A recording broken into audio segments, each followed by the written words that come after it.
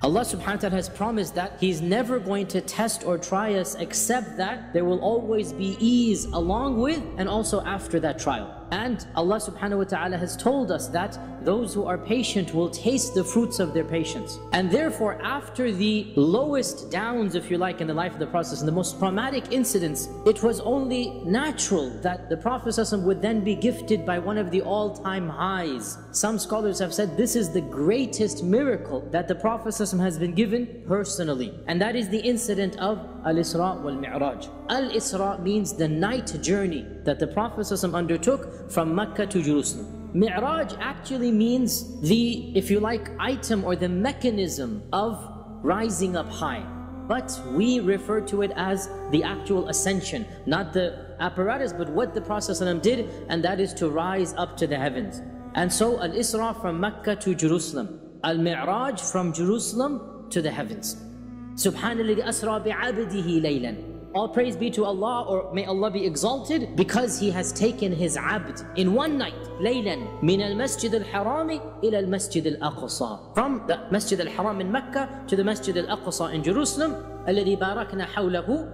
This Jerusalem, Allah is saying, we have blessed the land around it. Linuriyahu min ayatina. So that we may show Him of our wondrous miracles. And Allah subhanahu wa ta'ala says, مَا كَذَبَ الْفُؤَادُ مَا رَأَى. That the chest is not lying, the heart is not lying when it narrates what he saw. أَفَتُمَارُونَهُ عَلَى مَا يَرَى. Are you gonna doubt what he saw? وَلَقَدْ رَآهُ نَزْلَةً أُخْرَى عِنْدَ سِدْرَةِ الْمُنْتَهَى عِنْدَهَا جَنَّةُ الْمَأْوَى. And indeed he saw Him for a second time. He saw Him at the Sidratul Muntaha. إِذْ يَغْشَى سِدْرَ مَا يَغْشَى مَا زَاغَ الْبَصَرُ وَمَا طَغَى. The eyes did not go beyond their mark. They didn't blink. They didn't become scared. لَقَدْ رَأَى مِنْ آيَاتِ رَبِّهِ الْكُبْرَى. He saw of the miraculous signs of his Lord. Notice, لَقَدْ رَأَى مِنْ آيَاتِ رَبِّهِ الْكُبْرَى لِنُرِيَهُ مِنْ آيَاتِنَا الْكُبْرَى. You see the parallel? Both surahs mention Isra wal Mi'raj with one reason, and that is to show our Prophet ﷺ the magnificent signs of Allah Jalla Jalaluhu. The first question, when did it happen? Probably the strongest position, around a year before the Hijrah.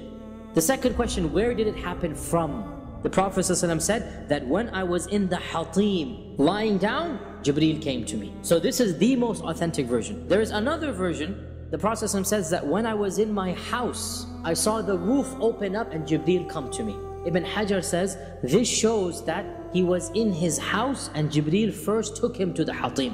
What is Al-Hatim? It is the semicircular region that is outside of the Kaaba. And he says that in the Hatim, Jibreel opened up my chest and he brought a bowl made out of gold that was full of, in one version it says Zamzam, in another version it says full of Iman. And he took out my heart and washed it and put it back. Then Jibreel brought me a dabba. Dabba is a beast, it's an animal. دون البغل وفوق الحمار. It is smaller than a mule and larger than a donkey. أبيض, pure white. And it was called Al-Buraq. And Al-Buraq of course comes from the root of lightning, right? So it's lightning speed. And the Prophet ﷺ explained that it puts its hoof, every hoof of this buraq, it puts it as far as the eye can see. According to another report in Tirmidhi, the Prophet ﷺ said it had a muzzle on it. You know what you put on the harness? It had a harness on it and it had a saddle. Jibreel was holding on to the harness and the Prophet ﷺ stepped onto Al-Buraq. He basically mounted Al-Buraq. What does an animal do that is mounted by a strange person? Jumps up, it neighs, right? So Buraq tried to do that and Jibreel basically smacked him. Jibreel yanked the harness and he said, woe to you, alam tastahi, are you not ashamed? For wallahi, no one has ridden you more blessed in the eyes of Allah than your current rider. And the Prophet ﷺ said that I rode him and he took me until we came to Baytul Maqdis. And I tied Al-Buraq to the animal post that is used by the Prophets. I went inside and I prayed 2 rak'at. According to one narration, the Prophet ﷺ prayed 2 rak'at, and when he turned around, فَالْتَفَتُّ فَرَأَيْتُ جَمِيعَ الْأَنْبِيَاءِ. He saw all of the Prophets lying behind him. From the other narration that we have, the Prophet ﷺ actually says that I saw myself with the other prophets, and there was Musa praying, قائم يصلي, and he was a tall and strong and muscular man of a brownish color, as if he is a man from the tribe of Shanu'a. And in fact, our Prophet ﷺ said that when I was going to Isra wal Mi'raj, I passed by the grave of Musa. So this means he passed by his grave, and then Allah took him to Masjid al-Aqsa, right? And then Allah took him to the sixth heaven. So he met Musa 3 times. And I saw Isa ibn Maryam alayhi salam standing and praying. And the one who looks most like him is Urwa ibn Mas'ud al-Thaqafi. In another version, the Prophet ﷺ said he was whitish in color. Of course, the Arabic is red. As I said before, the Arabs called white people red. And his hair glistened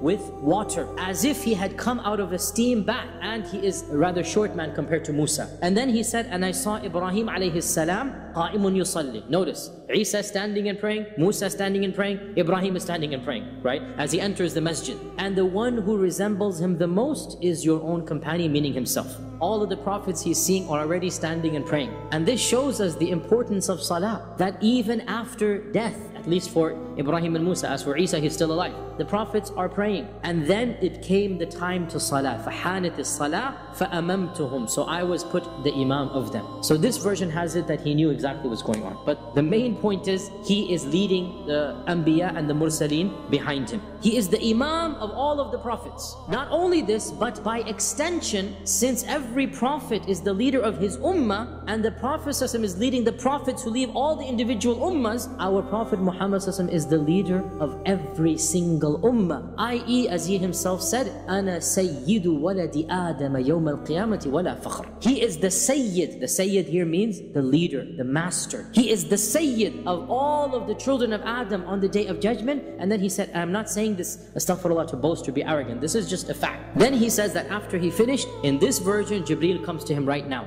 and presents 2 utensils. In another version, Jibreel does this when they ascend up to the heavens. One of them has khamr and the other one has laban, right? So there's wine and there is milk. Wine is still halal. The Muslims of Mecca are drinking wine. And Jibreel says, choose, and choose for your ummah. So the Prophet ﷺ chose the milk, and Jibreel says, you have chosen the fitrah. Asabtal, you have chosen the right one, and that is the fitrah. That is when the Jibreel came to him, and the Prophet ﷺ says, Jibreel asked permission for the doors of the heavens to open. And the gatekeeper behind the door asked, who is it? So Jibreel says, it is Jibreel. And the gatekeeper said, do you have anybody? And Jibreel said, yes, I have with me Muhammad ﷺ.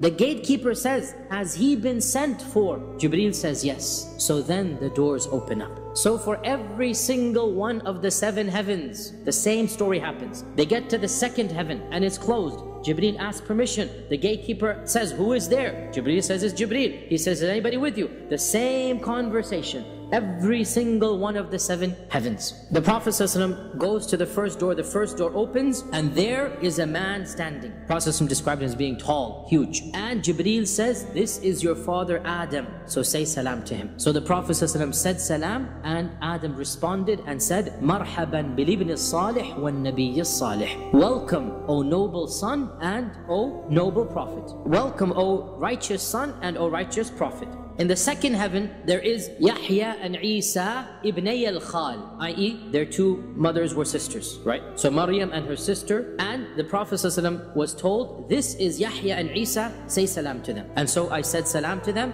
and they said, welcome, O noble brother and O noble prophet. Then the 3rd heaven, and in the 3rd heaven was Yusuf alayhi salam. And the same thing, welcome, O noble brother and O noble prophet. And here is where the Prophet ﷺ said the famous phrase, I saw Yusuf, and lo and behold, it was as if he had been given half of all beauty. Shatr al-Husn. Then I went up to the 4th heaven, and in the 4th was Idris alayhi salam. And Idris also says, welcome, O noble brother and O noble prophet. Then I go up to the 5th heaven, and there is Harun, and the same, welcome, O noble brother, noble prophet. I go up to the 6th heaven, and there is Musa. Then I went up, Musa began to cry. So he was asked, why are you crying? So Musa says, I am crying because this young man who was sent after me shall have a larger following that will enter Jannah than my own ummah. And then he said that I went up to the 7th heaven, the same question back and forth with Jibreel, and then I saw Ibrahim alayhi salam, and he was sitting with his back leaning on the Al-Baytul Ma'mur. What is Al-Baytul Ma'mur? Allah subhanahu wa ta'ala mentions وَالطُّورِ وَكِتَابٍ مَسْطُورٍ فِي رَقٍّ مَنْشُورٍ وَالْبَيْتِ الْمَعْمُورِ. It's in the Quran, Surah Al-Tur. Al-Baytul Ma'mur means the frequented house. The only information we have about Al-Baytul Ma'mur is that the Prophet ﷺ said it is a house similar to the Kaaba. In one version, it is the Kaaba of the heavens. Just like there's a Kaaba on earth. In another version, it is above the Kaaba on earth, such that if it were to fall, it would fall on the Kaaba on this earth.